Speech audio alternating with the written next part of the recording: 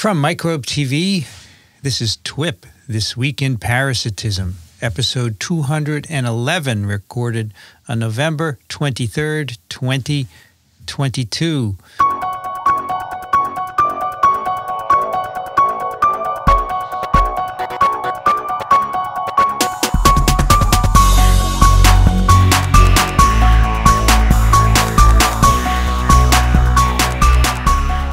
Vincent Racaniello, and joining me tonight from Fort Lee, New Jersey, Dixon Despommier. Hello, everybody. It's dark out. That's as good as I can say what the weather is like. It's dark out. That's right. 5 p.m. here, it's dark. You're right. That's right. It's dark. Also joining us from New York, Daniel Griffin. Hello, everyone. I was thinking you said tonight because it's dark, and it just sends that message that it's not today, it's tonight. That's right. Well, we usually record at night, but in the spring and summer, it's lighter. Now we're in the winter, so that's the way it goes. Exactly. Also joining us from Glasgow, Christina Naula. Hello, everybody. And here it's dark too, and I can hear the rain lashing down onto my roof window. Oh, no. So it must be wet as well. Christina, I've been meaning to ask you, have you ever seen the Northern Lights from where you are? I have not, but I am so desperate to see them. But I think I need to go out to the countryside. It's just too much light pollution in the city. Yeah. So probably have to go to Aberdeen to see them. Dixon, it's unfortunate that you missed our TWiP in Seattle. We had a good time. Yeah, I'm very sorry that I did. Well, don't be sorry. It wasn't your fault. No. It was not my fault. But it was. He was breathing. No, we can blame it on TWiP. That's true. That's true. But here we are back in studios. So what we do here is another case. And Daniel, what do we have from last time? Sure. So for those of you tuning in for the first time, those of you tuning back in, this was a case where we were consulted about a rash.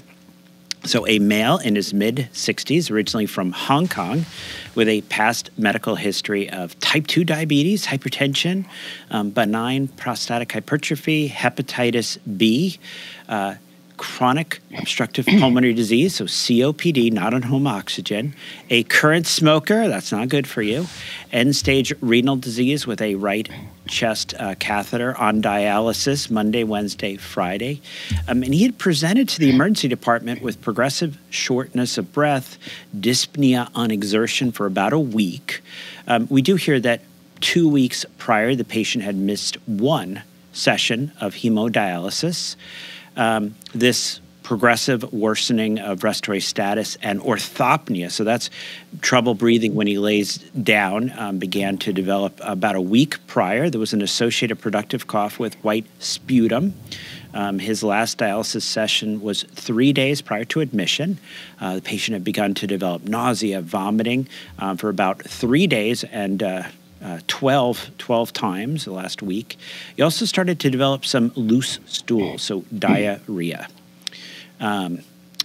He reports that he was seen by a dermatologist for this itchy rash for 3 months and told that the rash was due to certain allergies from food. He's been using an unknown cream for about a month, which was not relieving his symptoms. He was recently admitted for management of bleeding from that permanent catheter that I described. And at that point, quite ill, requiring intubation, ventilatory support. Ask a little bit, get some background, no recent travel, no recent antibiotic use, no sick contacts. But I do have a bit of a discussion with his nephrologist who reaches out and is concerned about a certain diagnosis, as he says 3 other patients that come from dialysis go to the same sessions of him have been recently diagnosed with a certain diagnosis.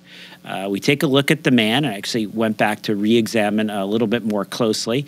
Initially, I was sort of like, here's this really sick guy with pulmonary issues, and you're calling me about a rash. But now I'm focused on the rash. And when I look really closely, I see that there are small, linear, scabbed areas between his fingers. He has a normal white blood cell count, but his absolute eosinophil count is greater than 1,000. Wow. I think this is also important. His Basic metabolic panel, his blood urea nitrogen is 51. His creatinine is 5.1. 5.1. That's very high. Okay. That's very high.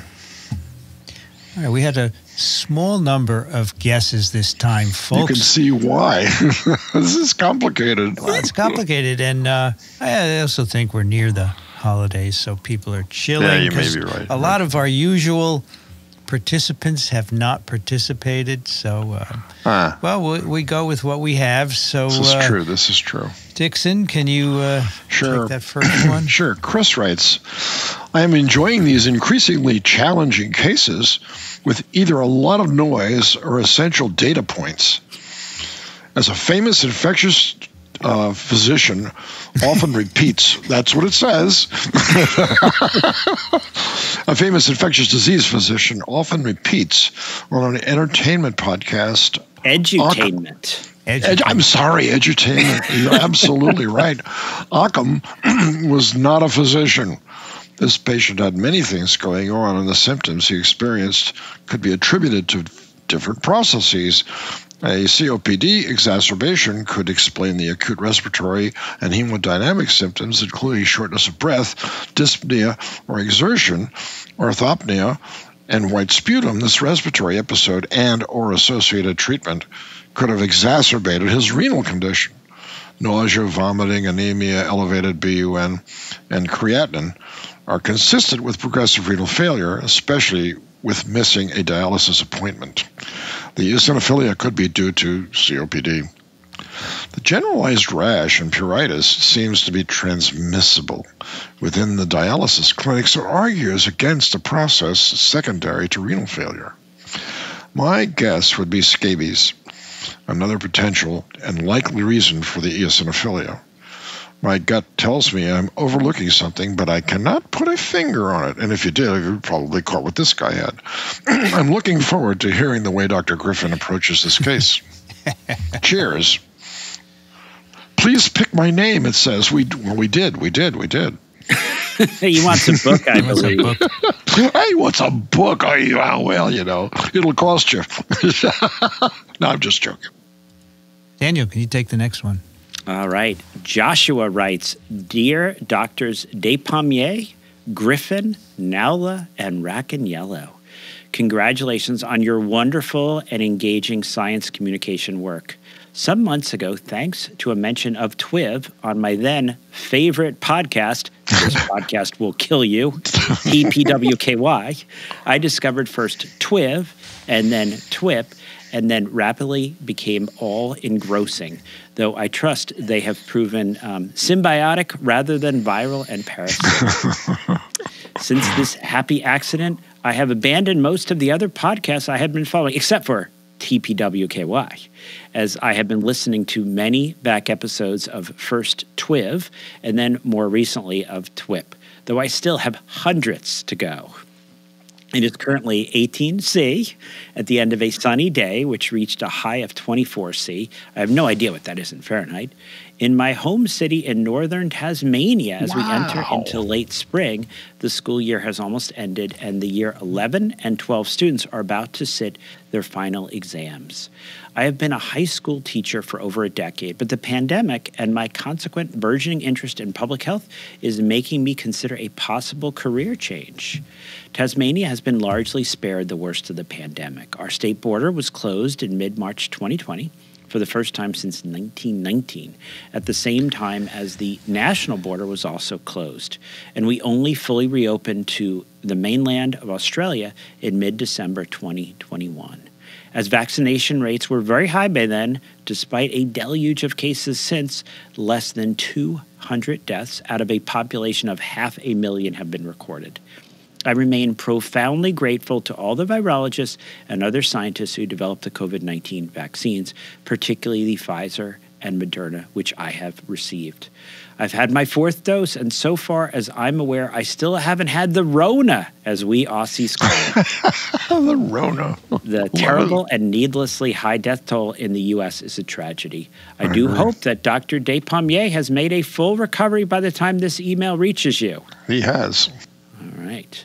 But on to the case, which seems to be suffering from 2 parasitic maladies. In addition to his chronic health problems, it was immediately obvious, once track marks between fingers were mentioned, that the itchy rash suffered by the unfortunate victim was scabies, which he has endured for 3 months. Why did the dermatologist not recognize this instead of blaming it on a food allergy? I well remember my horror when a flatmate many years ago revealed he had that infestation. Thankfully, I avoided catching it, but my flesh still creeps at the thought. The other dialysis patients mentioned must also have contracted this pruritic pest from exposure at the treatment center. My sister, who is a nurse and with whom I just discussed this case, opined that the dialysis ward should have been cleaned more thoroughly. As to the acute condition that has developed over the week prior to seeking treatment, having downloaded and consulted a certain free PDF well known to y'all, I initially thought that the gentleman, being originally from Hong Kong, might have enjoyed tasty but undercooked crab, crayfish, and crustacea, which are dangerous delicacies enjoyed in some Asian cuisines, resulting in an infection with lung fluke such as Paragonymous westermani or P. kellicati, the later being endemic to the USA.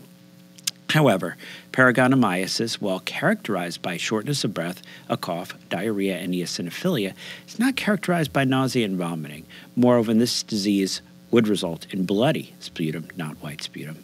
Therefore, I changed my diagnosis to Wakana, or green vegetable disease, reported from Japan as occurring between the end of August and the middle of October, which is a form of hookworm infection contracted by accidental ingestion of the parasite Cyclostoma duodenale, and is described as resulting in nausea, vomiting, coughing, difficulty breathing, and eosinophilia.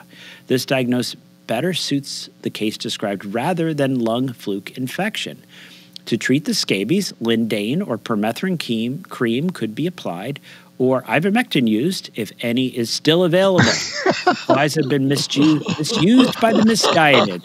But I leave it to Dr. Griffin to carefully select which treatment is safest for this patient who has multiple chronic conditions. To treat the hookworm, either albendazole or mebendazole could be used, as the doctor will decide.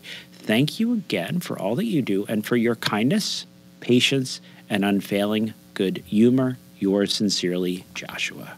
Christina, can you take the next one, please? Yes, I just need to find it. Sorry, because I'm on a different computer. Right, Fiona writes, "Hello, Twiplets. I am Fiona from the currently not so sunny but still beautiful seaside town of Oban in Scotland. I'm a clinical fellow working with Public Health Scotland and also studying for a diploma in tropical medicine and hygiene with the University of Glasgow, which is how I was introduced to this wonderful show by our tutor, Christina Naula.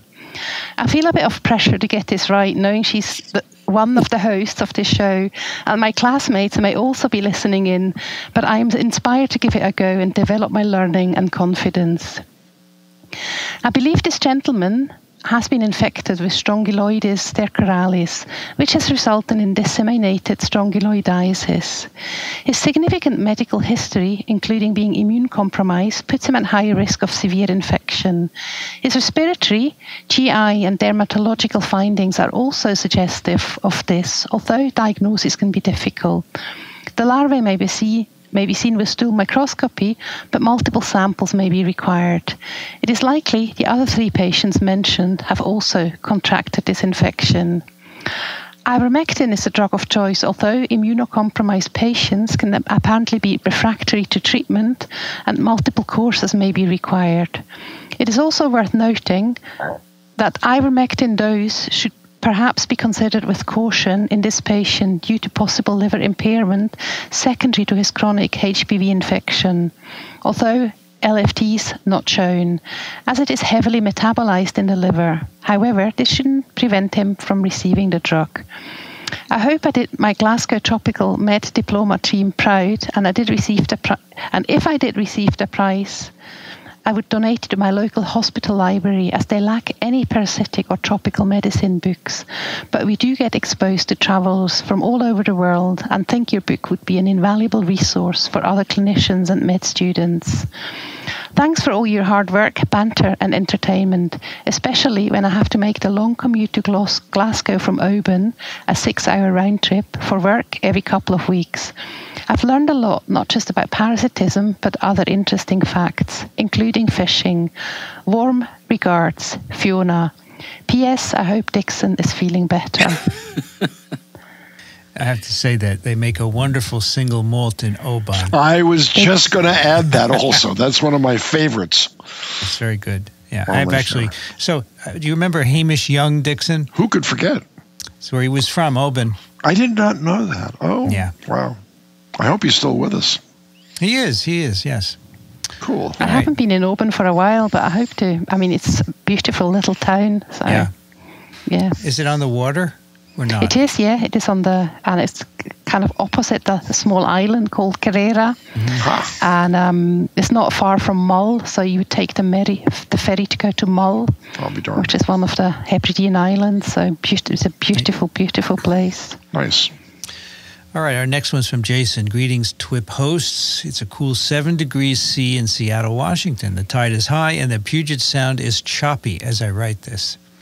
As to the parasitic diagnosis of the man from Hong Kong with multiple comorbidities, this patient appears to be suffering from a case of Strongyloides stercoralis hyperinfection. This patient was probably infected with Strongyloides nematode many years ago while residing in rural Hong Kong. The helminth is normally acquired via the transcutaneous route, after which immunocompetent patients may enter a chronic infection state. During chronic strongyloidiasis, patients typically exhibit nonspecific symptomology such as intermittent diarrhea and constipation. It's during this time that the spread of the disease is normally held in check by the host's immune system. Our patient likely received steroid therapy for a recent episode of acute hypoxic respiratory failure secondary to COPD, at which point chronic strongyloidiasis, no longer held in check by a robust immune system, shifted into a hyperinfective phase in which the L3 larva stage of the parasite auto-infected the patient en masse. The patient now exhibits a constellation of signs of Strongyloides hyperinfection, including eosinophilia, a cough, producing white sputum, a diffuse rash, which may be either the result of an immune reaction to migrating worms or secondary bacterial infection, linear scabs between his fingers, larva currens in this case, diarrhea, and shortness of breath. While there are several high-tech methods to diagnose strongyloidiasis, the gold standard diagnostic method remains visualization of larvae either in stool or in the duodenum itself. Effective tests include the Behrman concentration method, Harady-Murray filter paper culture, nutrient agar plate culture, or duodenal biopsy. Once diagnosis is confirmed, treatment with ivermectin should begin promptly. The 2021 Sanford Guide to Antimicrobial Therapy recommends 200 micrograms per kilo per day by mouth for 2 days. However, a 2019 paper published by Krolowicki and Nutman in Infectious Disease Clinics of North America suggests that ivermectin therapy may be administered for an even longer duration in severe cases, such as in hyperinfection, and the CDC page on strongyloides states that ivermectin in cases of hyperinfection syndrome, disseminated strongyloidiasis, should be given as follows: 200 micrograms per kilogram per day orally until stool and or sputum exams are negative for 2 weeks.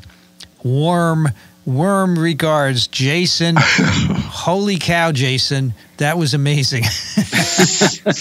I would say. We're back to you, Dixon. We are. Mark writes, "Hi, TWiPers. My guess is that the patient in TWiP 210 has a hookworm infection. That is consistent with the symptoms and signs and their ordering. First, there is a rash and itching as the parasite migrates to the skin, possibly with an allergic reaction causing whole body reaction.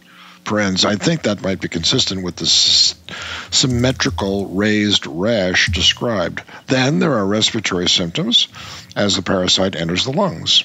Then there are GI symptoms after the parasite travels up the trachea and is swallowed, entering the GI tract. Another possibility would be an infection with Strongyloides stercoralis, which has a similar progression, but the nausea and vomiting seem to be more associated with hookworm. presumably from the irritation that hookworms cause as they attach to the intestinal walls. The most likely hookworm species for the U.S. would be Necator americanus, but remember this guy was from Hong Kong. Cheers, Mark. Wow. We're all over the place here. They are. Daniel, you're next. All right. Michelle and Alexander from the first Vienna Parasitology Passion Club write, highly regarded sarcop teachers. We will try to be brief this time. The patient is suffering from a severe infection with the scabies mite Sarcoptes scabii. The clinical signs of itching, erythematous papular eruption, and lesions between the fingers point toward this diagnosis and are very typical. In this case, the patient's immunosuppression predisposes him to a more severe presentation, which includes generalized erythema and blood eosinophilia. This is not uncommon in medical settings like dialysis units or care homes, and these infections, like in this case, often present within the context of an outbreak. Also, the fact that our patient obviously seems to have a parasite disease which can be transmitted from patient to patient significantly reduces the list of possible differentials. We could not think of anything besides scabies, which fits the mentioned symptoms very well. Most other symptoms of the patient may be due to his extensive past medical history, COPD exacerbation, community-acquired pneumonia, etc. It's easy to think that dialysis can replace kidney function, but patients with end-stage renal disease commonly have several comorbidities, and without transplant, their prognosis is not great. This patient has a life expectancy of 4.8 to 5.7 years as compared to the 16.3 to 19.9 for his peers' U.S. renal data system. Treatment with permethrin cream or oral ivermectin. Additionally, a hygiene plan should be implemented, which could be difficult considering the functional status of the patient and the lack of social support. Furthermore, some form of outbreak management at the dialysis unit is probably in order. We are very happy to hear in your other podcast that Professor Despommier is doing well. Thank you for this great case. All the best, Michelle and Alexander from the first Vienna Parasitology Passion Club. All right, that does it. Not a lot. 6 guesses, not a lot, folks. Okay. I suppose we're recording quite soon after the last recording. Indeed. Yeah. It's just a couple of weeks, right? And Yeah. it's a difficult case. Well, that's a good one. So let's. I think we've got 3 other people to throw their hats in the ring, so to speak, and We do. And maybe we could even, as the hats are thrown, maybe a discussion of what we think about the guesses so far. So, who wants to go first? I guess I should be the one. I got you by age, if nothing else. Age before beauty. I mean, age before beauty, that's right. Just because I'm older doesn't mean I know more. I was leaning in the direction of scabies, obviously, because of the between the fingers rash. It's typical.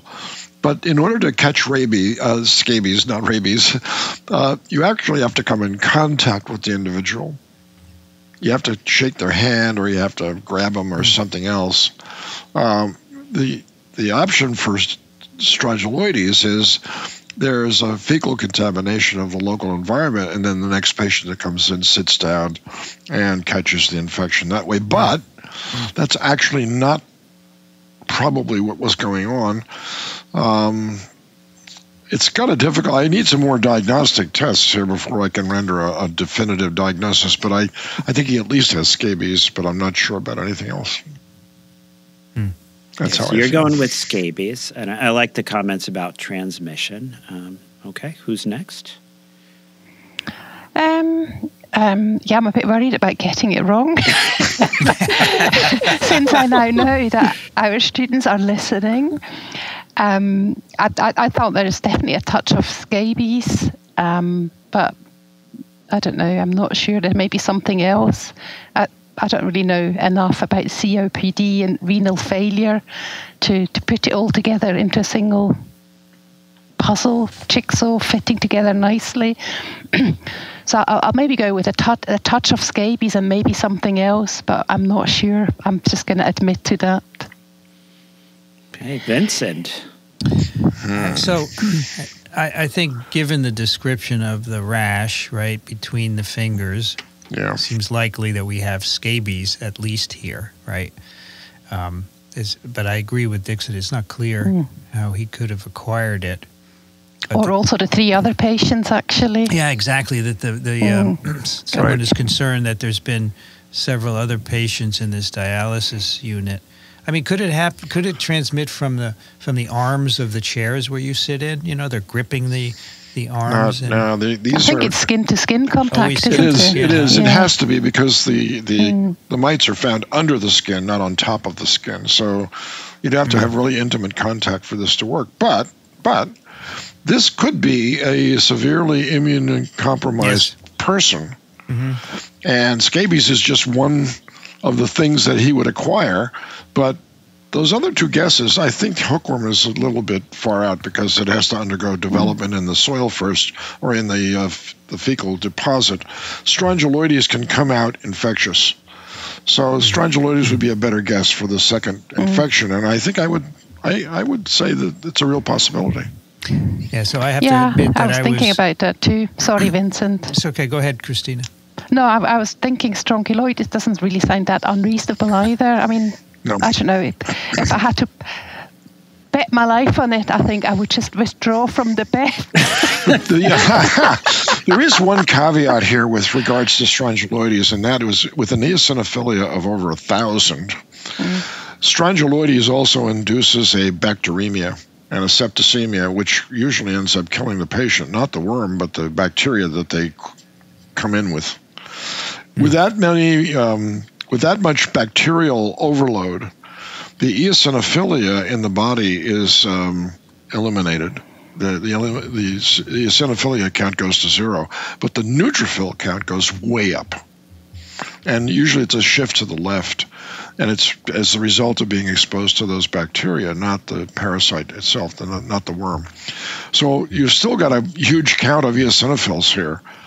And if it's true, it's in the very beginning of this phase of bacteremia and septicemia followed by death. And I think that this guy, we need some more tests, Daniel. Give us some more tests. Yeah, no, so this is good. So this is a great discussion. So, before you move on, we also need more information on the other patients. Yeah, so I'm going to... Exactly right. You can throw that in as well. Yeah, no, these are, I mean, I think these are excellent, discussion points, excellent emails. And so, first to the point that I think Dixon is bringing up with strongyloides is that recently on ID Puscast, I don't know if y'all are listening to that, but it'll be a plug for that, we discussed basically the U.S. experience with strongyloides. Like, so how many cases, thousands of cases, and there is, sort of a 10-15% mortality. So people with strongyloides actually, they die, and they die of that bacteremia, that sepsis, because basically these are animals that are coming through, entering our bodies, and then defecating, gram-negative laden feces. And there's also a particular rash. The rash with the disseminated strongyloides is usually, quite often abdominal, right, when they're disseminated. And you can actually, if you look at the rash on the abdomen, we call it running larva, so larva curans, because it'll actually move about 1 centimeter an hour. So you can actually, if you take photos over time, you can see the larvae running through the skin. So the rash here was not necessarily characteristic of that. But I have to say, we considered strongyloides in the diagnosis. So I'm going to give you a couple little bits more information. So one, I spoke to the nephrologist, and this gentleman had only missed 1 dialysis session. So they've been really good about this. The other is the other individuals who had a similar problem. They actually had confirmed scabies, and I'm going to give you a little bit more information. The other individuals attended the same dialysis sessions with this gentleman. The group of individuals were all sitting right next to each other, with chairs basically abutting one another. So that's sort of a description of the contagion. The other is people wear clothes when they go to the dialysis centers, right? So they're sitting in chairs, they're wearing clothes, but they don't have long sleeves on, right? The arms are things are rolled up. This gentleman actually has the chest access port, right? Yes. So he's, just sort of describing that. So we sent off some testing, and I'm going to give you a little more information. So the information about the other folks, his stool, ova, and parasites was negative. His strongyloides serology was negative. He, not walking around barefoot. He's been in this country, though he originally was from Hong Kong. He hasn't returned for many, many years, which was, he and I had a fun chat about, Kowloon and the territories and Hong Kong. All right. Does that help anyone with their diagnoses? Well, it sort of gives it away. I think also the rash, actually, Daniel, I think you described it as a kind of a symmetrical rash, and is that not something also, that would apply to scabies? Yeah, I mean, that was, I'll say, and this is, I think, interesting because, I ended up clinically feeling like this was scabies, clinically confident enough to go ahead with treatment. There is a characteristic when you look at the rash between the fingers, this sort of small, like basically they're burrows is what you're seeing. And then interesting enough, and this is a problem, this gentleman had gotten biopsies of the erythematous areas, which is really not the thing to do.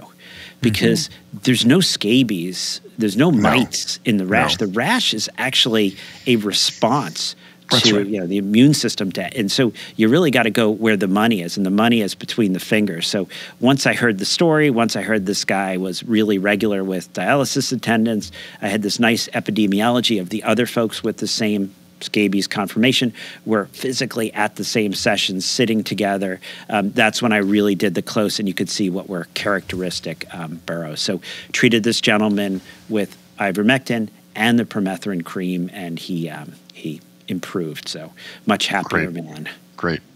What about his kidney function and stuff like this? Those are all, that's why he was there, obviously. He's chronically on dialysis, right? So, what I was looking for is this a uremic type rash? So the BUN of 51, really, this is not uremia. The creatinine of 5.1, the dialysis, that's going to bounce up and down, but, chronic end-stage renal failure. Got it. So Daniel, I was very impressed with Jason's suggestion, and he even said the rash between the fingers are larva currens. Yeah, so that was interesting, and I think that there's three different rashes associated with strongyloides. So, people often remember one, they get very excited, so I'm going to make sure I point out there's three rashes. So there's the initial, which is the area of invasion, right? So I don't know if people remember at one point, I had a case that I was consulted on by the Peace Corps, and it was a young man actually sat in poo, and so had the horrible rash where there was invasion. It actually wasn't a human strongyloid; it was a different subspecies, so it was very difficult to treat. So that's the invasion, the ground itch rash. Right. Then there can be the larva curans, which I described, where you see these streaks. And actually, if you take a few photos, you'll see that they're moving over time. And then there's also something called a thumbprint purpurer, a periumbilical thumbprint purpura. Yes. And this is where the person is becoming septic. And actually, it looks like thumbprints all over the belly. They tend to have thrombocytopenia. They tend to be incredibly ill. Wow. So three strongyloides rashes, but not really a scabbed, burrowing appearance between the fingers. Okay. This was a very common infection back in the 50s and 60s, maybe even before that also, when kidney transplants first came in. They would start by giving you steroids and an immunosuppressant so that you wouldn't reject the kidney. And without realizing that the patient had strongyloides, they ended up dying from strongyloides. So there was a rich literature on that subject in the 50s and 60s to sort of set the stage for, well, then everybody should be treated for strongyloides first, even if you don't detect it, you're not sure it's not there. And then it raised the question of medical ethics. Should you actually be treating someone for something that they don't have? The one that I remember most, though, was from a dermatologist at Columbia who brought me the picture of the abdomen of the patient. And it was a perfect outline for the transverse colon. Oh, it was absolutely perfect. And then they biopsied the skin and found all the larvae. And unfortunately, the patient went on to die from overwhelming septicemia. And that paper was published also. In fact, one of the pictures in our textbook is from that case of this larvae in the skin. Yeah, it's interesting. Well, in general, it's now recommended that serology for Strongyloides be done before transplant, before significant immunosuppression. Indeed. But the serology test is only 85% sensitive. So it's sort of a joke. Like, you do the serology test, and if it's positive, you obviously treat. And if it's negative, you obviously treat. Yeah, that's right. No matter which. Well, with ivermectin, you've got a nice drug. You've got a nice recourse. You do. We usually just do a 2-day, Right. So I think the comment by one of the writers of the letters was very funny, though. If there's any left. If there's any left, yeah. Exactly. It's all in Mar-a-Lago. Steal it from your dog. Right? That's right. Steal it from your dog. We have sheep ivermectin here in the house. We don't want to know why that's the case, Vincent. Yeah, we're not going there. Well, we have foxes in the yard who have mange, scabies, basically. Okay, yeah. Right. And they lose all their fur, and in the winter they'll die because they're going to freeze, right? Yeah. And they spend so much time itching that they don't hunt for food. And my wife was concerned, so she went to a local place and then she puts out food for them with ivermectin in it, and they've gotten better. They've that's interesting. Grown their fur back. It's very cool. That's fantastic. No, that really is. Lovely. That's great. Yeah. All right, it's time to give away a book. And I just want to say today I packed up 3 books because I'm a little behind. So they're going to go out on Friday. And I have 3 people who won books, and I don't have your addresses. So we have Justin, who may be the same Justin who says warm regards, okay, but maybe not. Justin, Alice, and Owen. Please, I don't have any email from you. I might, but maybe I can't find it. Please just TWiP@microbe.tv. Send your address so I can get the books to you. Great. All right. And now we have a book to give away here. So we need a number between 1 and 6. You need a drum roll? Ready, Dixon? Number 2. Number 2 is Joshua. There you go. So let me write winner here because I often forget to do that. Winner. This is good. Joshua, who, where is Joshua from? Tasmania. Tasmania, the first time writer as well, and the convert from this podcast will kill you. This is from a city in northern Tasmania. I don't know too many cities in northern Tasmania, but I've been to Hobart. So I presume that Hobart is where he's from. All right, Joshua, TWiP@microbe.tv. I'll need your address and telephone, and I will ship this out to you sometime next week. All right. What do we have next? What's hero. Next? We have a hero. Dixon, who's our hero? Our hero is the gentleman who did not participate in our TWiP session at the ASTM&H meeting last month, or earlier this month, I should say. What happened to Steve? Is he okay? We don't know. He's in such demand that I presume that he just got out of communication with the normal line of, please tell Steve that he's welcome in our show. The gentleman's name is Stephen L. Hoffman.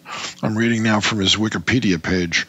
The reason why he has a Wikipedia page is because he has a rich history of accomplishments, including being the former president of the American Society for Tropical Medicine and Hygiene.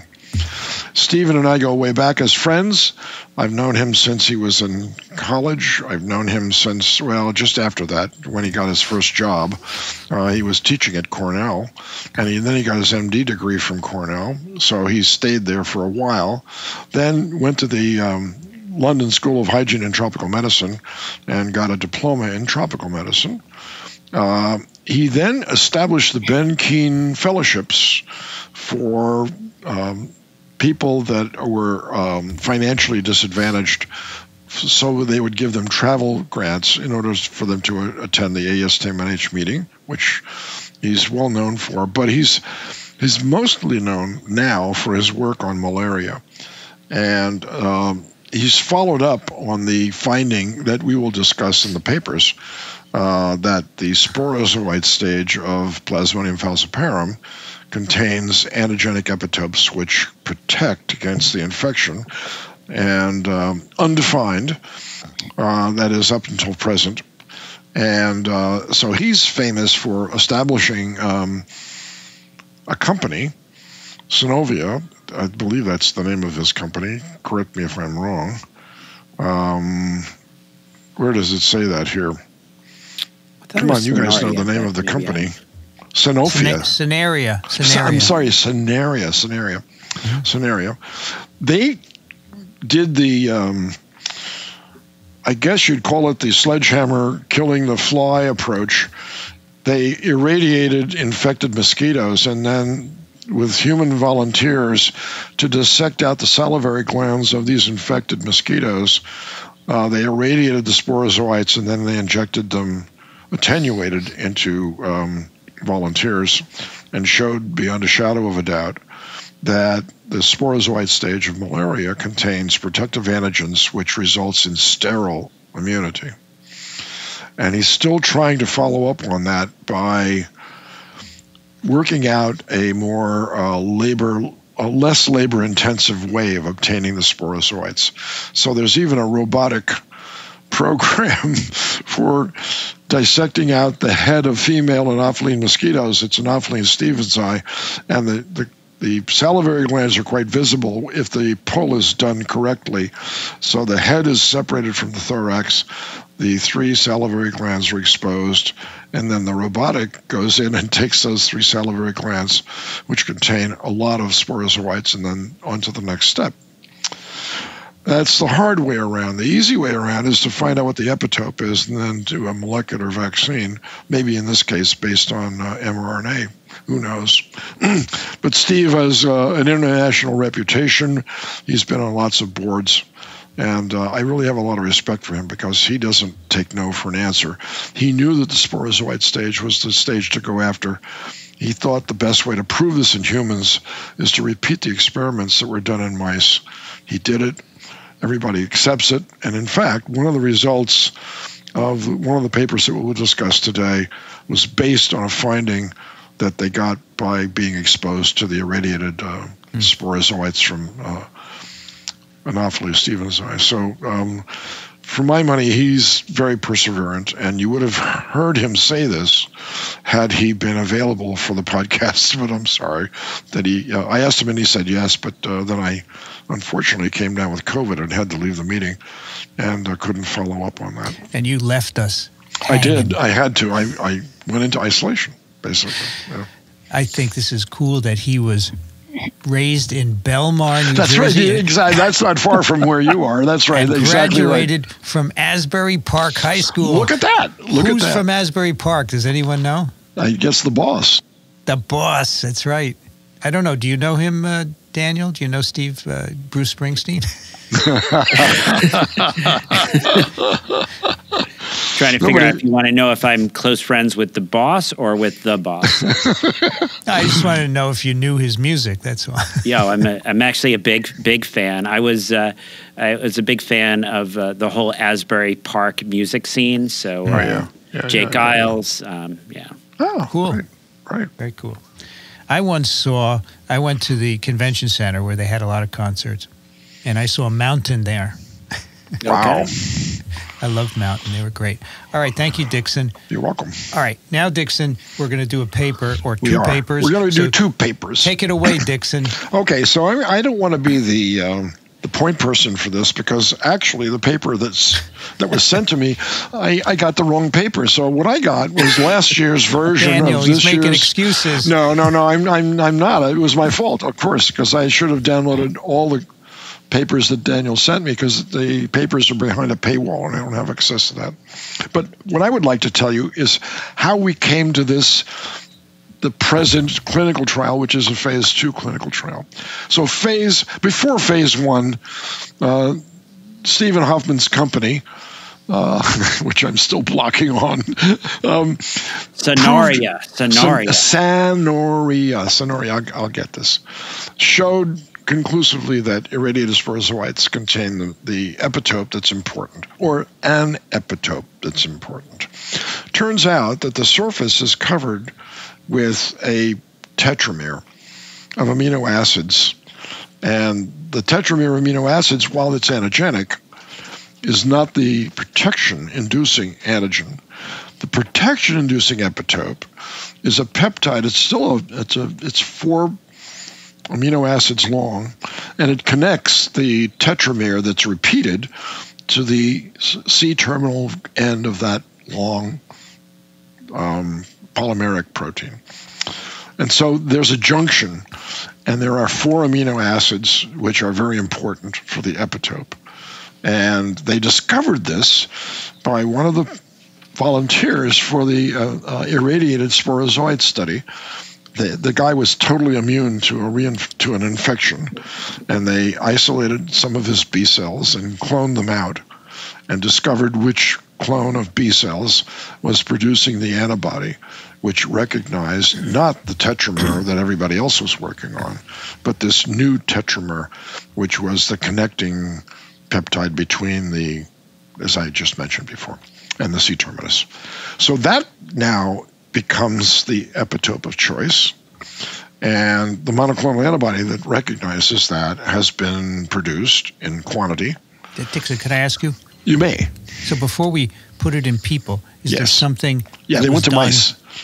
They did it in mice. What did they do in mice? They did the same experiments that they did in people, except that they used Plasmodium burgii, which is a lookalike for Plasmodium falciparum. And they discovered that the same epitope on the sporozoite of P. burgii is also on the sporozoite of Plasmodium falciparum. So that was a good match. And then that gave them hope to go further with this, because for years it had languished after they discovered at NYU that irradiated sporozoites induced protection. They drove themselves crazy trying to find out why this tetramer did not induce protection as well as the entire sporozoite. And it turns out that there's this other epitope that was unrecognized prior to the study in 2021, which the paper I will hold up to my this paper right here, one in the New England Journal of Medicine, that was published with a long list of authors. And I won't read their names, but they all should be given a lot of credit for this study, because what was done was they started with a pool of 118 volunteers. These were people who had never experienced malaria before. They whittled it down to 2 groups. One group would receive the monoclonal antibody given in various doses and in various routes, and the other group would be the placebo that received saline or another monoclonal that had no relevance to malaria. And then they ultimately ended up with 9 volunteers that had received the monoclonal that protects, and 6 volunteers for the placebos. They then exposed both groups to the same number of infected Anopheline, in this case Anopheles stevensii, raised in the laboratory, infected via blood, that you can grow Plasmodium falciparum in vitro, so you can grow the strain up to large numbers. The membrane through which the mosquito feeds is guaranteed to have the gametocytes in there, which are necessary for the transmission of this from human to mosquito. The mosquito cycle was established. The mosquitoes were then allowed to take a second blood meal, in this case on a person. They were either immunized or they weren't. And then the excitement. This sounds like an original experiment by Louis Pasteur when he was doing the rabies vaccination experiments with the sheep. And remember the scene in the movie, at least, when Louis Pasteur comes in, he sees all these sheep and they're all dead. And he just looks at everybody and, oh, this can't be right. And somebody said, like this, and half of the sheep woke up. Of course, the other half were dead, and the other half were just asleep. So in this case, they looked at days I guess, 8 through 24. And that's the pre-patent period for malaria is about 8 days. So that after 8 days, it's now in the blood. And so either you're infected or you're not. And they did a PCR test. Sorry, they didn't look for the parasites. They actually looked for the DNA. That's too bad, because I would have liked to have seen a blood smear or something like this. But nonetheless, what they found was that 5 out of 6 of the people that did not receive the monoclonal protection were infected with falciparum, and all 9 that received this monoclonal antibody were negative out to day 24. Pardon me. And some of them, well, there was one person that didn't even get the challenge infection for 3 months, and then was given the challenge infection because he was sick with some other problem, and then he came back and they said, well, we might as well try the test anyway, and he was not infected. So what they had done with this monoclonal antibody, they had altered it so that it does not get degraded as fast as normal IgG. Normal IgG has a half-life of about 30 days or something like that. And this antibody molecule was modified so that it resembled fetal IgG. And fetal IgG has 2 amino acid substitutions. And I read this paper 3 times yesterday, but I'm still forgetful as to which amino acids were important. But just know that instead of an adult IgG molecule for the Fc fragment, there is now a substitution of 2 amino acids, which makes it more recyclable, and its half-life is now out to 60 to 70 days rather than 30 days. And that's really why young newborns, they're all young, live through a lot of infections, because their antibodies can last a little bit longer than most other people's. So that's the monoclonal that we're dealing with, and that was phase 1. Phase 1 must have elicited an enormous celebration, not only among the investigators, but also among the people who participated in that study, because as far as I can tell, almost nothing is 100% in nature. And yet this experiment turned out to show just that. This monoclonal antibody could prevent, it could induce a sterile immunity. Dixon. Yes, Vincent. Why is it okay to challenge people with P. falciparum? Because in this case, this is a non-drug resistant strain. Okay. It's a laboratory strain. And the moment you are positive, they give you the drug. And they give you 2 drugs. They don't just give you 1 drug. And that gets rid of it. It gets rid of it, and there's no liver stage that lasts in P. falciparum infection. So all you're doing is treating the blood stages, and it's 100% susceptible. So that's why they can do it. All right. Now on to phase 2. Daniel, take it. All right. Now, so I will. So what really brought this to our attention was a more recent publication, safety and efficacy of a monoclonal antibody against malaria in Mali, not Malawi, but Mali. Right. Can I interrupt you just for a moment and say that in the first paper, in the 2021 paper, they did monitor side effects of the in quotes unquotes infusion. We'll just call it an infusion of monoclonal antibody. And some people had a headache. Nobody had a fever. Some people who were nauseous. These are typical non-specific side effects from basically any drug. There was nothing specific about any person receiving the monoclonal antibody as a way of intervening in the infection. So now, okay, sorry. No, that's good. So it passed muster. It passed muster for phase 1.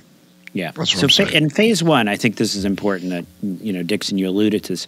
Phase 1, you're talking about 9 people, right? So, getting 100% 9 people is, are you lucky? And so now you want to go to a phase 2 trial, and here they're going to look at, over 300 individuals. So, many authors here. This is the Mali malaria monoclonal antibody trial team. And so we'll have a link in the show notes so folks can actually read through and see just this long list of people that participated. Daniel, can I just ask, is that behind a paywall? Yes. You know, that's interesting. I don't know if this one is. Okay. I'm trying to figure out if it was or not, because I know I sent these out for all of us to share. Right. So yeah, that's a challenge. You know, you'll still be able to get and see the original article and in the abstract and the authors, but you may, there may be paywall issues with accessing the full. Do you want to? I don't know if do you want to check quickly there, Christina, while we're chatting? I could see if it is. Yes, yeah, I can do that. Because my computer will just sort of let me through. Yeah, mine as well, actually. Yeah, so no, it looks like this is behind a paywall. So Yeah, you're it is behind just a going to paywall, get, it's Okay. unfortunate. It really is a shame. You know, let me vent for a second about that. It is. That here is research which is really critical to parts of the world That's right. where That's right. resources are limited. So you're going to put up a paywall and not let people access this. So just by the way, you know, maybe you journal folks should think about this. Maybe there should be some way of creating access. Maybe you get access if you're, you know, trying to get this from outside, you know, a resource-rich country or something. So anyway, let my venting end there. So taking this Should have Alan Dove on the show. taking this long history of understanding the potential of antibodies, understanding potential targets, now having in hand this monoclonal antibody, having the phase 1, they went ahead to look at an efficacy phase 2 trial in 330 individuals. You know, is it going to be safe when you get up to this many people? Is it going to be efficacious when you get up to this many people? And what they're going to go and do here is they're going to look at this in Mali over a 6-month malaria season. So they did a part A where there were escalating doses, and then a part B where they're actually going to look at the efficacy. So the primary efficacy endpoint is a time to event analysis with the first P. falciparum infection detected on blood smear. And they're going to be doing these every 2 weeks for 24 weeks. And what they do is first they clear everyone. First they treat everyone to clear possible infection, and then they go forward.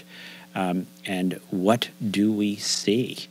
So the infections were detected in 35.5% of the folks that got the 10 milligrams, 18.2% of those who received the 40 milligrams, and 78.2% in those that received placebo. So what they're going to report is at 6 months, the efficacy of the 40 milligrams as compared to placebo was 88.2%. The 10 milligrams was 75%. So I made a couple comments, and we'll kind of discuss this a bit more. So the participants got a single infusion, day 0, and then they were followed at this various, 2 weeks through 24 weeks. The trial assessments were physical exam and blood collection. But what about symptoms or severity, right? Right. And that sort of, I thought, was a bit of a limitation here. And I understand, but maybe this is something we can get more information about. You know, if you got, let's say, 10 milligrams, we talk a little bit here about cost issues, like is this really viable in a limited resource setting?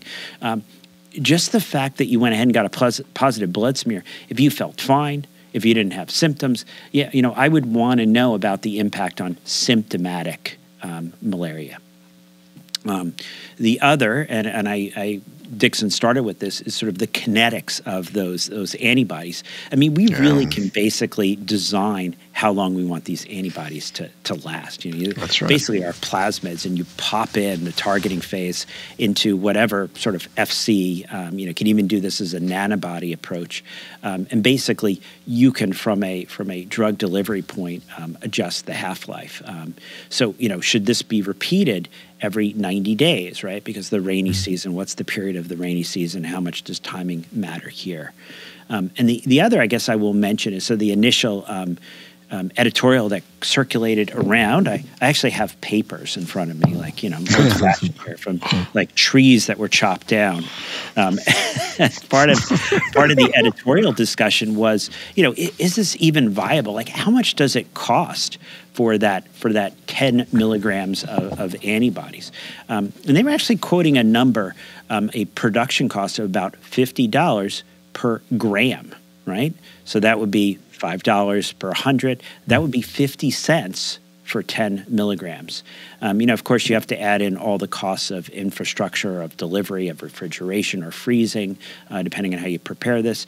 Injections, right? So this doesn't just, maybe use those micro patches or other ways of delivering this. But I'll leave it, I'll sort of bring it back for any more discussion that people had. So I have a question, which I think is the answer you guys should do, but it illustrates how this works. So they say the median parasitemia was the same in placebo and all the groups. So explain that and why it still works.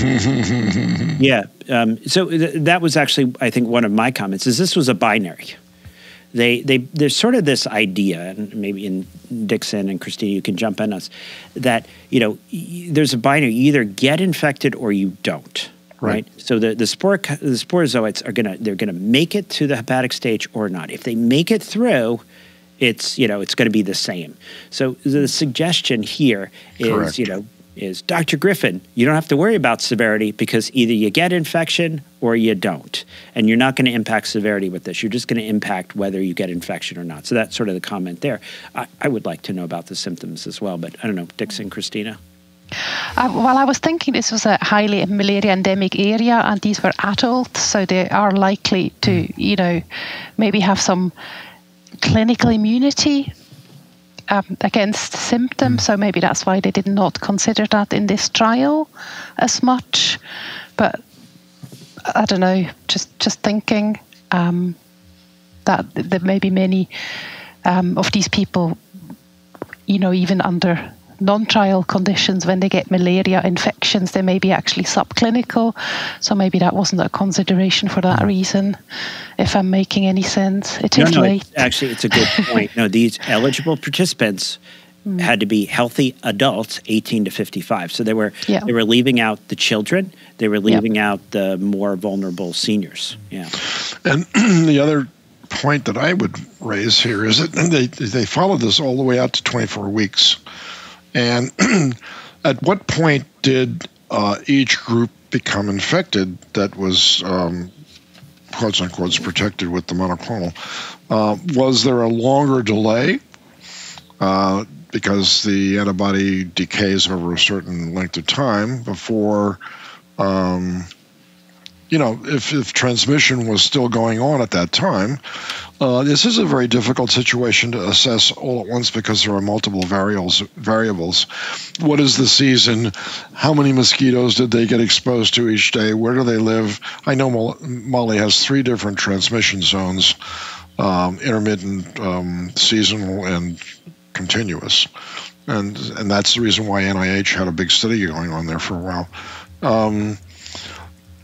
Was there any group that had sterile immunity? Yeah, so take us to figure 2.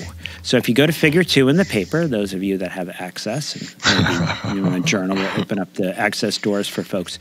But it's really interesting. Figure 2 is great. So what they show is placebo is basically boom, boom, boom, boom. You're marching up at a 45-degree angle, and people are just getting infected all the way out. If you look at the 10 and the 40 milligrams, you see very few infections, a couple percent in the first 90 days. And actually, the slope at 90 days starts to go up at, about 40 degree, not quite 45. So these are naturally acquired infections. These are not laboratory-based infections like the other group was. Yeah, no, this is not a human challenge. This is people going out, living their life. And so, so I saw figure 2, and I was like, wow, you maybe right here at about day 90 is when it's time to get another dose. Exactly. But I'd love to see the data for children. I mean, I think that's the group that you're really interested in, right?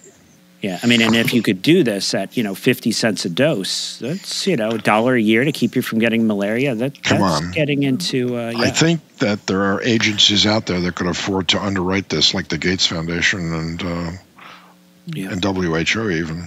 This is a huge economic driver. Yeah, and I do worry about, selecting resistance, right? I mean, of course, that's always, but can you jump in if you could block transmission, right? Because that's ultimately what this can do.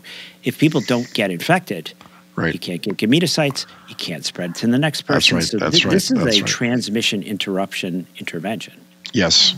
The thing to make clear to the listeners, though, is that even if one parasite makes it to the liver, even though the antibody levels are huge, after that, the game is over because the parasite wins, because this sporozoite antigen is not on any of the other stages of the malaria parasite.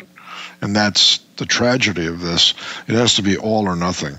And I know that there's a vaccine also based on the gametocytes that prevents transmission from person to person because it interrupts the life cycle in the stomach of the mosquito. But I don't know how far that's gone over the last couple of years because I haven't followed the literature on it. But this one, every time, if you have a vaccine that's, I think all the viral vaccines are that way, right, Vincent? You either get it or you don't. But does it dampen down? I mean, like... Well, you don't. After the initial high antibody levels, after you get immunized a few months, then you get infected always. None of them prevent infection. You just modify disease, right? Yes. What about a rabies vaccine, though? Does that prevent ever from getting infection? Well, usually, no, it doesn't, no. Okay, so... Yeah, I mean, that's actually interesting. Yeah, this is not a vaccine. This is an intervention, anti-parasitic that prevents actual a prophylaxis. I can't believe that. I mean, that's the exciting part of this that I can't. If you could make this last for 120 days, let's say, at therapeutic levels, which would prevent sporozoite invasion of the liver, you could probably use this to eradicate malaria. You need that link to join. I've got a couple of practical questions. Sorry, Dixon. I was just wondering, see, from a practical point of view, because this is either has to be administered by infusion or at quite a large dose subcutaneously. So I don't know how practical that would really be in this setting. If that was something that is can it be practically rolled out to the wider community? Yeah. That's maybe something to think about. And then also the other thing is thinking you probably would need to use that in combination with other interventions like the bed nets and treatment. So I think, I mean, eradication would be wonderful, but I don't think on its own that would be quite sufficient. No, eradication of death. I don't mean eradication of the parasite. Okay. So this would be useful between the ages of 6 months and 5 years of age. Mm. And after that, you're not going to die from it. You'll suffer from it, but you won't die from it for the most part. So I think that's the age group that you're really aiming for. And you're right. I think that doing this would be administratively difficult. Every newborn gets an infusion of antibody. I think that's not going to happen. I mean, it is interesting, right? It's not the newborns that are dying. It's the 6 months to 5 years old. That's right. That's right. They're a little older. They're no longer breastfeeding. They've lost mom's protection. So you can sort of target. Absolutely. I like that you bring up practical issues, Christina, because there are sort of, so what amount of volume do you need for 10 milligrams? How much? It could be small. You could put 10 milligrams. You could even put 40 milligrams in a fraction of an ml. So we do these monoclonal shots, 150 milligrams, in an ml or 1.5. So you're really about a tenth of a milliliter, 0.1 milliliter per 10.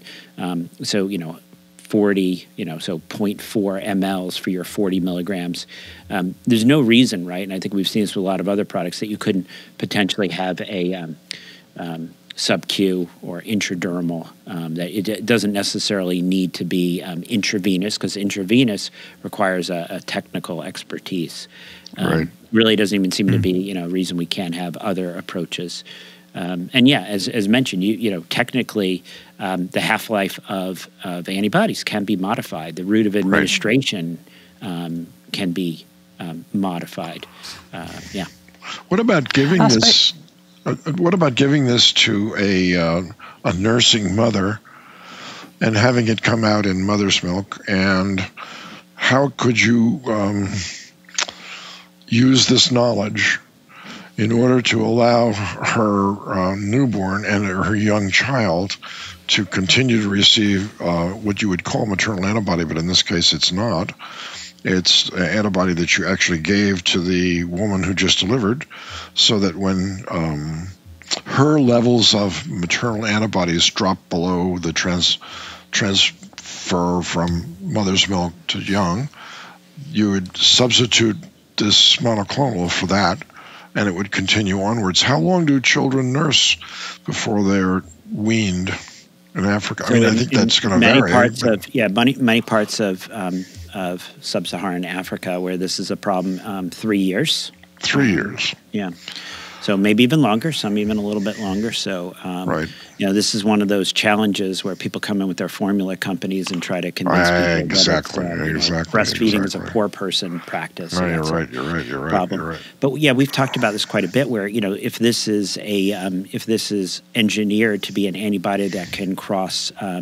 And you give this to pregnant individuals, right? That's a high-risk period when you're pregnant. So if you get this while you're pregnant, you could get protection during that period. So that would be a efficacious intervention. That would be a meaningful intervention. But then also, if this is given and has a half-life such that there's a good level particularly during that third trimester, this is going to be passively delivered to the unborn child, who will be born with this protection. And then you have the potential to sort of step in after that. So, or then to have some oral approach to this, so that it's protected going through the gut tract until it gets. How long after they're born are antibodies absorbed through the gut? And the answer, I guess, is about 3 years, 2 years, something like that. Yeah, we don't. Yeah. I mean, that is interesting. I mean, when a child is breastfeeding, they're absorbing antibodies. Yeah, they are. The colostrum. They used to call it colostrum, but it's that first letdown. Exactly right. Christina, you had a question there. It slipped my mind. I can't remember now. I'm sorry. That's okay. Don't worry. So, Daniel, what can this go into people? Or do we have to do a phase 3? What's the next step? Yeah, I don't know at this point. This is, this is pretty impressive data. So, and then I guess a lot of the stuff we brought about, is it ready to go into a phase 3 trial? Based upon this data, I would say yes. I don't see why, you couldn't go ahead with a phase 3 trial. I mean, I'm about to about a week. I'm jumping on a plane. I would love to be taking, get my antibody infusion rather than, have to remember to take my pills every morning. Yeah, but what about an mRNA vaccine that takes advantage of this epitope that's recently been discovered, that generated that monoclonal to begin with? Why not use the antigen just like we're using it for COVID, and depend on your own immune system for taking over? That's a big if, right? We don't know. Yeah, it's a big if. You're going to prime, or you're going to boost. If you do, is anybody paying attention to this out there? Are you listening? Pfizer and Moderna? Yeah, and actually, if you're thinking about this is what, $1, to protect someone for a year. That seems to me like a cheaper price point than what are we going to start charging? $130 per dose for those mRNA shots? You can't do that. So I'm not sure. This is interesting. If you really can produce these monoclonals cost effectively. If I'm going on a trip and I get a shot, like before I get on the plane, and I'm protected for my trip, this could have travel health, market opportunities. So. Yes, and dare I say military application as well. Military, yeah. No, I mean, that's huge, right? We're about to, send folks in. You don't have to, start vaccinating. I'm sorry, we can't invade for, weeks. It's rainy season, for God's sake. That's right. Yeah. I actually read in the discussion that they've actually developed an antibody that is slightly different, but is about 2 to 3 times more potent in preclinical models. And I think so you can use a lot less, so 5 milligrams per kilogram. So that would then obviously reduce the volume of your subcutaneous inoculation as well. And they mentioned 2 ongoing phase 2 trials that are involving children in Kenya and Mali, and So these are ongoing. So we'll probably find out more about this. There's quite soon. one other approach that I'm sure that somebody has thought about this before. I knew her father, and I'm blanking on her name. Her last name is Cerami. She got her PhD at NYU, and she discovered the receptor in the sinusoids of the liver, which allows the sporozoite to attach in order to infect the parenchymal cells. So having an mRNA programmed to produce quantities of this receptor, as long as it doesn't have any effect on the liver, of course, to combine with the sporozoites in the blood, they would never find the liver. They would never get there. They would never attach, and so therefore you could prevent them from invading. And I'm not sure if anybody's ever looked into that as a viable approach, but it certainly would be an interesting one. If you could couple that along with the antibody, then maybe you could get 100%. All right, we have to move on because Daniel has another podcast coming up. Yes, the ID Puscast will be recording after this. So are we ready for a new case study? We are, yeah. Okay, excellent. Well, I have to admit, I could probably talk about this for hours. I could make it a career discussing this. But, we have a new case, and this case will be unveiled by a special guest. And we talked a little bit about this when I was with them at the American Society of Tropical Medicine and Hygiene annual meeting. And so this is a fresh case. A man in his 20s, originally from Mali, of all places. He comes in with a dermatological complaint about 1 month after he returned from spending time in Bamako, Mali, with friends and family. He reports this problem has been going on for months. He's getting very frustrated as he's not getting any answers. He relates that this started with itching over a blackhead resembling a pimple that was itchy and initially very small. Over the subsequent months, it started to get larger with ongoing itchiness but no pain. No erythema or warmth in the area. Other lesions started to develop in addition to this first one. There was no drainage from the skin lesions. He started putting triple antibiotic ointment on his lesions that he bought from a pharmacy. He then went to his primary care doctor who prescribed a topical medication and PO antibiotics, but this did not help. He reports that when in Mali, he stayed in his house with his parents, siblings, grandmother, and other extended relatives, more than 40 to 50 people under one roof. Food made by his family, reports consumption of only cooked meat, no uncooked meat, ate salads, uncooked vegetables, no contact with any animals, no pets in the home, denies any contact with any pets or farm animals, so no pigs, no cows, no horses, no cattle. This was a very thorough history, I'll say. No swimming in any fresh water, no lakes, no ponds, no hiking, no outdoor activity. Actually said I basically spent the time hanging out in the house, like visiting.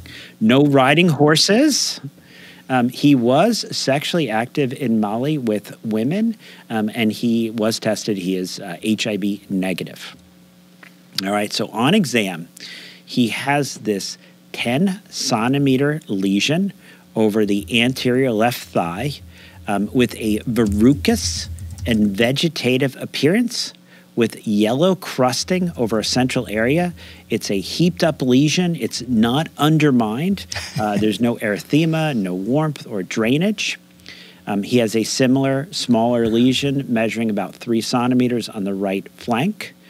He has a third smaller lesion with some mild crusting, about 2 centimeters over the right posterior thigh. He ends up getting a biopsy, and I think we'll probably have to post this in the show notes, but I will say the histological features were not diagnostic. They did not find any evidence of any specific organisms. The report was the exogenous material could represent some type of foreign body not identifiable as part of a fly or arthropod, nor is it typical of a splinter, and its presence in the specimen makes it problematic as to its significance. The microscopic description: within the dermis, there is a dense, diffusely mixed cell inflammatory infiltrate, including many plasma cells and neutrophils. There is exogenous material.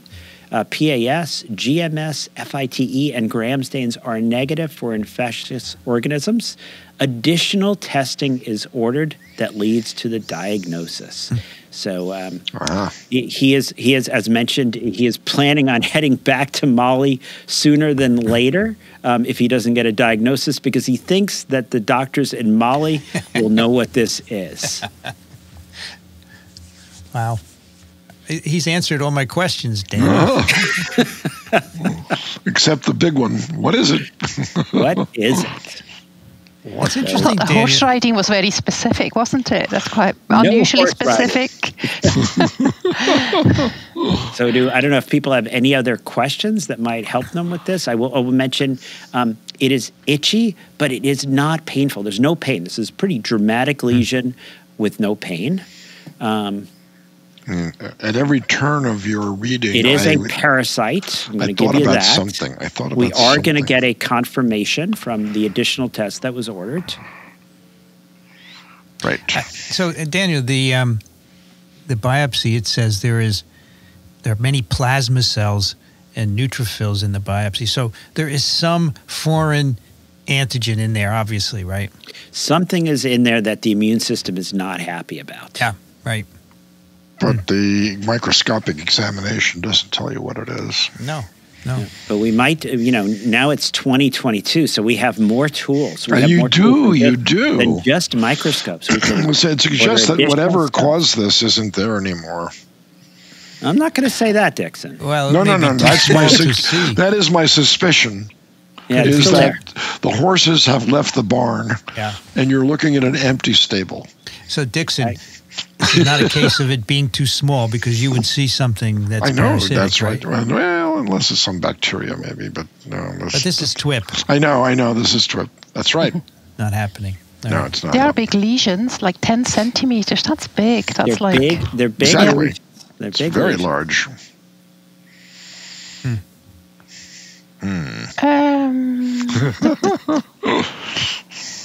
Do any of his family also report similar lesions? No, it's just him? Just him. Okay. Yeah, just him. Okay, intriguing. I'm going to have to do some digging. Next time we'll find out what that additional test was. We will. We'll find out, how the diagnosis was addressed, how he's responding to treatment. All right. And so, folks, so our questions will be, what could it be? Let's get a good differential here. And what would you do next? What would be your next test? And folks, let's get to this one. We're not recording for another month, so we're not recording until December 22nd. Okay, December 22nd. There you have it, folks. December 22nd is your deadline. Get it in by then. That's right. You got a month. No excuses. We want to hear more from you than we did this time. And Santa will tell us the answer. All right, that's TWiP 211. Show notes, microbe.tv/TWiP. You can send your guesses to twip@microbe.tv. If you enjoy our work, please consider supporting us, microbe.tv/contribute. Daniel Griffin is at Columbia University Irving Medical Center and parasiteswithoutborders.com. Thank you, Daniel. Oh, thank you. And everyone, be safe. Exactly. Dixon Despommier is at Racaniello.org, thelivingriver.org. Thanks, Dixon. Yeah, you're welcome, Vincent, and everybody else. Great seeing you all. Christina Naula is at the University of Glasgow. Thanks, Christina. Oh, thanks for having me. I had great fun as always. I'm Vincent Racaniello. You can find me at virology.ws. I'd like to thank the American Society for Microbiology for their support of TWiP and Ronald Jenkins for the music. So who's going to do the thing now? Last time it was... we rotate. Last time it was me. Turns. And who wants to do it next? Dixon or Daniel? Who wants to do it? Dixon. Okay, I'll do it. That's fine. All right, you've been listening to This Week in Parasitism. Thanks for joining us. We'll be back soon. Another week is parasitic. Oh, my God, Dixon. Another TWiP is parasitic. All right. Let's try it again. Try it again, Dix. Oh my gosh. Okay. Try one more time. You've been listening to This Week in Parasitism. Thanks for joining us. We'll be back soon. Another TWiP is parasitic.